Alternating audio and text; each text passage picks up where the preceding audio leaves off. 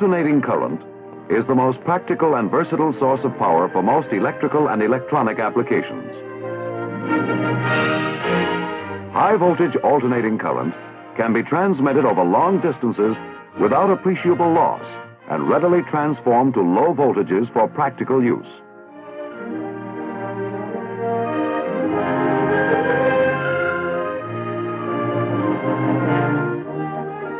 AC can also be radiated from an antenna. This capability is responsible for the development of radio communication. All generators produce AC internally. In this basic AC generator, the arms of the loop cut lines of force in opposite directions, causing electromotive force of opposite polarity to be generated in the conductor. To maintain the AC character of the output in this generator, we use slip rings instead of the commutator segments used in the DC generator. This use of slip rings is the only structural difference between AC and DC generators. One complete revolution of the armature will produce one cycle of alternating voltage. If the armature rotates once each second, the frequency of the alternating electromotive force or voltage is 1 cycle per second. 10 mechanical revolutions of the armature per second produce a frequency of 10 cycles per second. Frequency, or the number of cycles per period of time, is directly related to the rotating speed. In this example, the two-pole machine used has one magnetic field. As the armature makes one revolution, one magnetic field is traversed. Adding another pair of poles adds another magnetic field. Now there are two magnetic fields. The armature moves through one field in half a revolution. In one complete revolution of 360 mechanical degrees, the armature passes through two fields equal to 720 electrical degrees, and 2 cycles of AC are generated. Frequency can be changed in the AC generator by the introduction of additional magnetic fields. The relationship between mechanical and electrical degrees depends on the number of poles in the generator field. In a 4-pole field, we saw that 360 mechanical degrees equals 720 electrical degrees, a ratio of 1 to 2. In a 6-pole field, the ratio is 1 to 3, and so forth. The formula for frequency in an AC generator can be expressed as follows. F, which is frequency in cycles per second, equals P, the number of poles, times N, revolutions per minute, over 120. We can find the frequency of a 4-pole AC generator whose speed of rotation is 600 revolutions per minute by substituting 4 for the number of poles, P, and 600, the RPM, for N. Here the frequency is 20 cycles per second. The output of the AC generator may be increased by the addition of loops to the armature. Changing the construction of the armature in this way provides additional outputs. The resultant output here is the algebraic sum of the individual waves. The armature of the practical AC generator is wound with many turns of wire.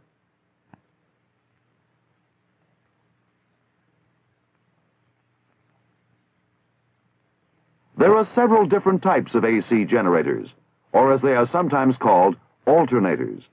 This is an elementary single-phase AC generator.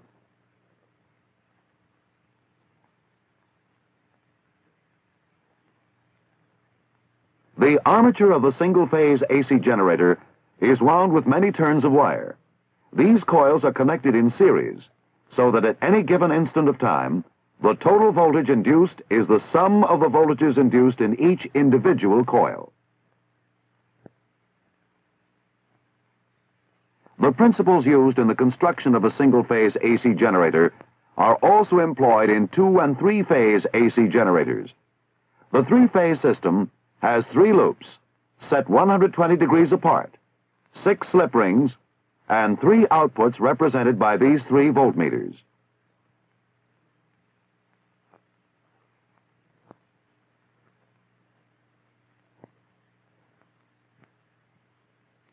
The output, as shown here, will consist of 3 individual AC voltages, identical in amplitude and 120 electrical degrees out of phase. The 3-phase system has many practical applications and is widely used.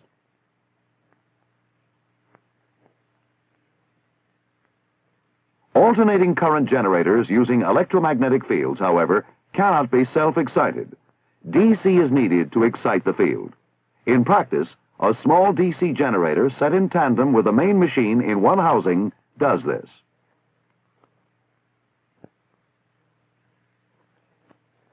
Large AC generators are sometimes constructed with a stationary armature and a rotating field.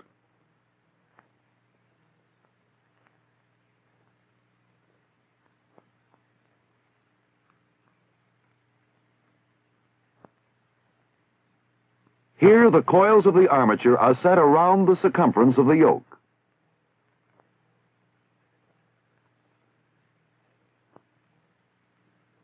The poles of the field rotate within the armature to avoid the use of slip rings and to obtain direct connections to the load.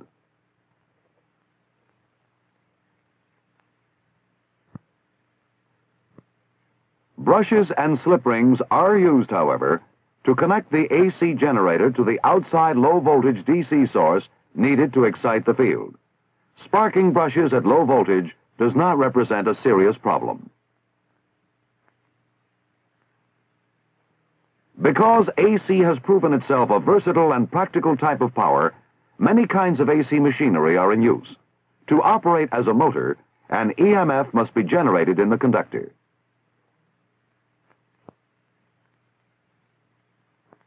We know that rotating a conductor through a magnetic field generates an EMF.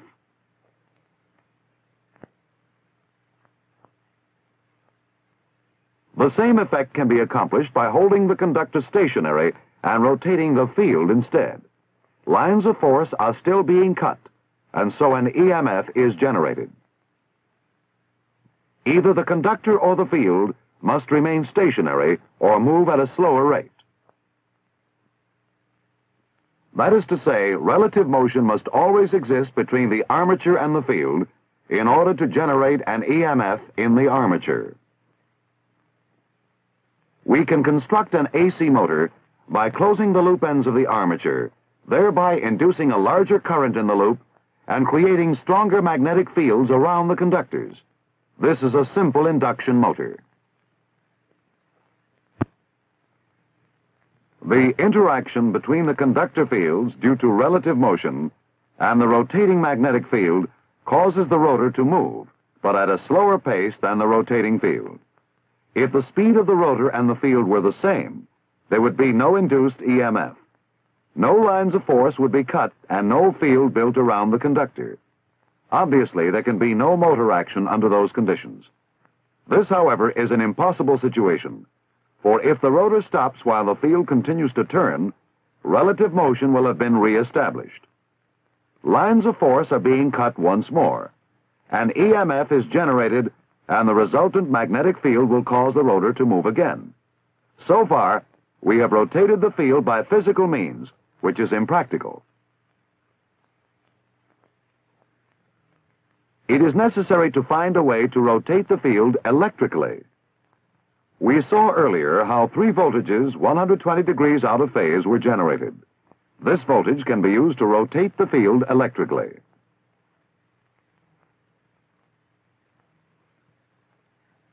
Six magnets set in a circular arrangement represent the field of a three-phase induction motor.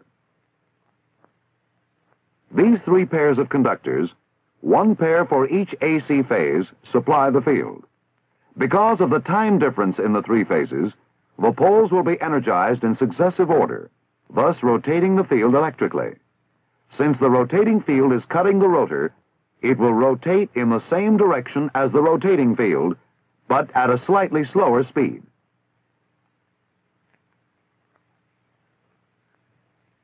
Three-phase motors have special value in situations where it is important to maintain constant speeds under changing loads.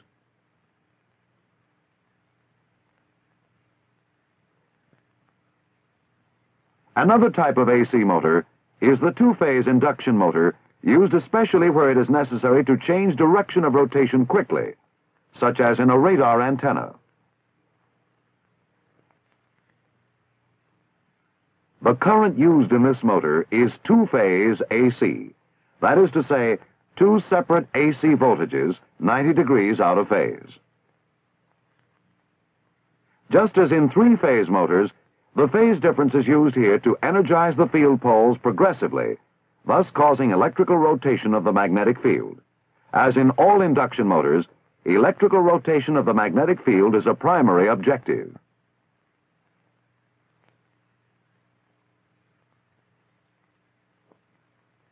Again, the rotor turns in the same direction as the magnetic field, but at a slightly slower speed.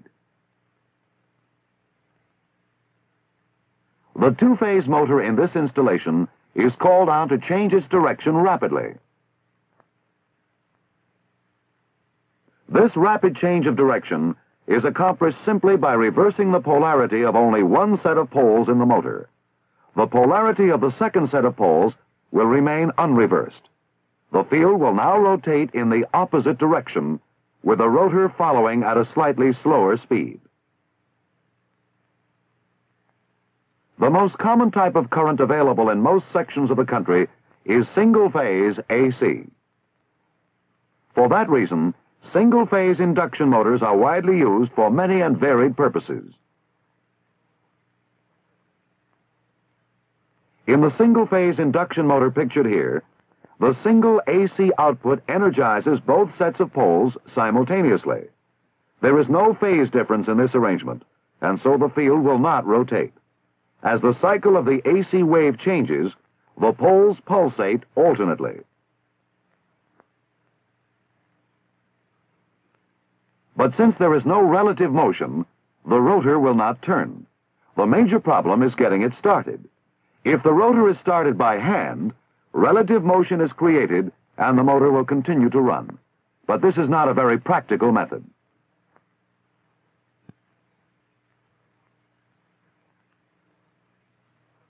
There are several ways to start a single-phase induction motor. One method is the use of shaded poles in the field. A shaded pole is attained by placing a copper ring in a slot over half the pole.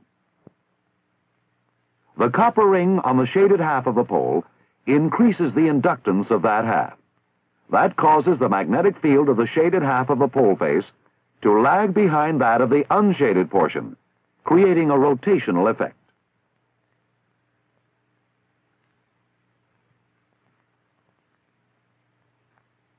Lines of force will emerge from this unshaded section of the pole face first.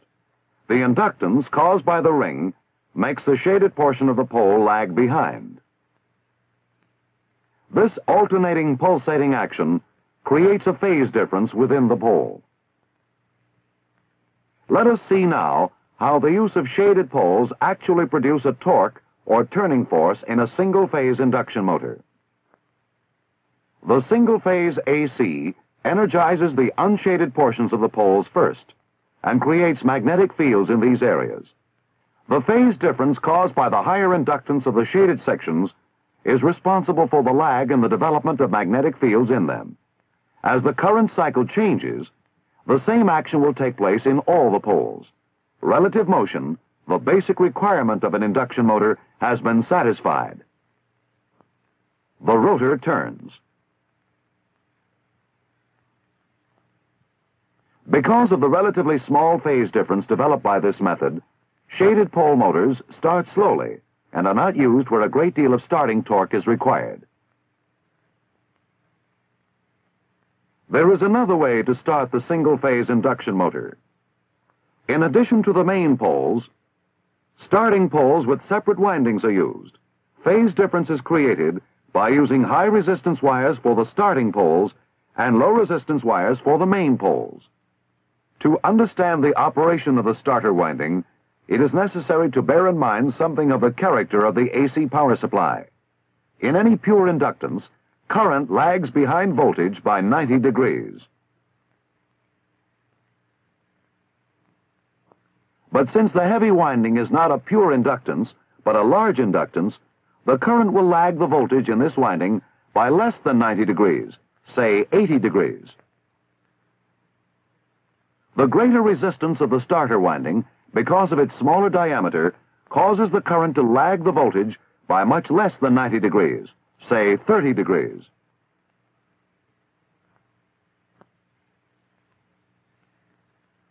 The net effect is, then, that the greater resistance of the starter windings causes the phase shift to be less than that of the main winding. We now have in effect a two-phase current. The phase difference causes the starter windings to be energized before the main windings. Magnetic fields are formed progressively. This is called a split-phase motor. The magnetic field now rotates electrically. The basic requirement of relative motion has been satisfied, and the motor has been started. When the rotor has attained approximately 25% of its rated speed, a centrifugal switch opens and disconnects the starter windings. The phase shift accomplished by the addition of starter windings is not very great. The starting torque in this split-phase arrangement, although better than that of a shaded pole motor, is still not too good.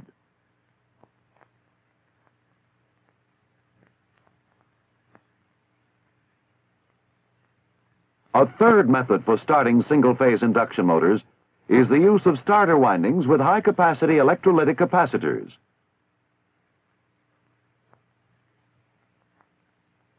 We saw in our last example how a phase difference was developed by the use of starter windings.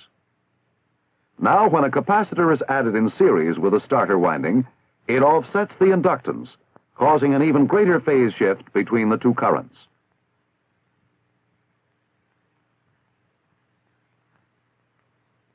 This is a capacitor start motor with a centrifugal switch.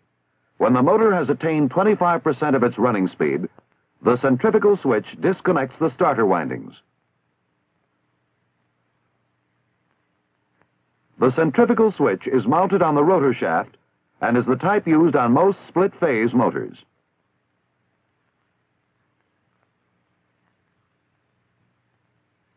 Since the greatest phase shift and relative motion is caused by the capacitor start method, it is used in situations where good starting torque is an important consideration.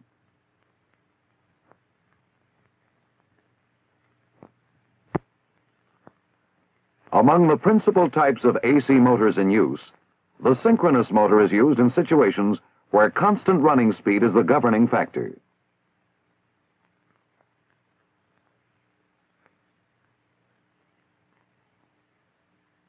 You'll remember that the operation of the induction motor depended on relative motion, that is, the difference in speed between the rotor and the rotating magnetic field. This relative motion induced an EMF in the rotor. In the synchronous motor, however, a different situation exists. Here, a multi-phase source of AC is applied to the stator windings, producing a rotating field, and a separate DC voltage is applied to the rotor windings, producing an independent magnetic field. There is no need for relative motion here. The synchronous motor is so designed that the rotor and the field rotate at the same speed. This is of importance when synchronous motors are used to drive equipment requiring this characteristic. Now to summarize, all rotating generators produce AC internally. The AC character of the output is maintained in the AC generator by the use of slip rings as load connectors.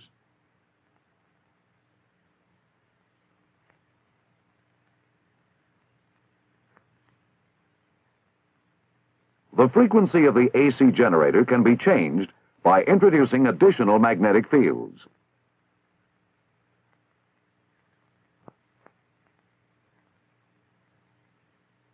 The formula for frequency can be expressed as follows.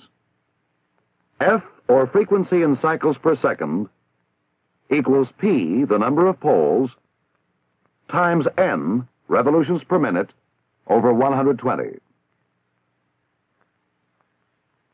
The simplest AC generator shown here is the single-phase generator. This machine produces a single AC voltage.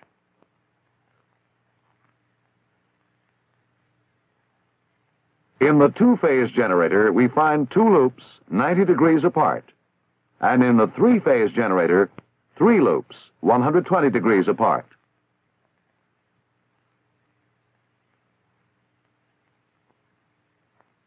The output of the three-phase generator, therefore, will be three AC voltages 120 degrees out of phase.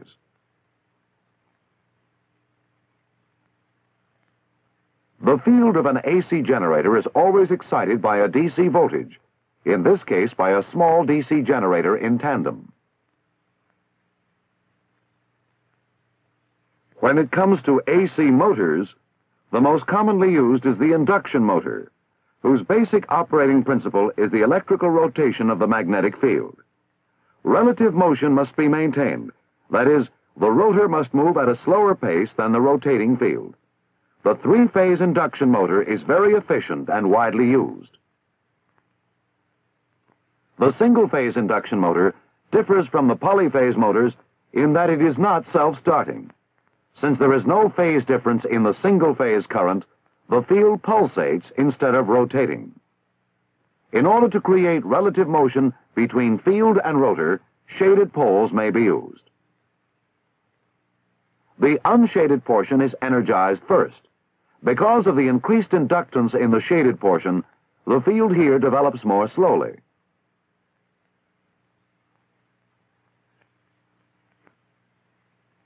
Another method is the use of starter poles with high resistance windings. The high resistance in the starter winding causes the current to be out of phase with the current in the low resistance winding of the main pole. Magnetic fields are formed progressively, and relative motion is begun. In the third method, a capacitor is placed in series with the starter winding. This causes a greater phase shift between the two windings. We now have two-phase operation on single-phase voltage. In synchronous motors, there is no need for relative motion. The EMF needed for the rotor is supplied from an outside DC source. Here, the rotor and the revolving field rotate at the same speed. AC rotating electrical equipment is the most practical for a multitude of uses. Knowledge of the principles of alternating current is essential to intelligent operation of such equipment.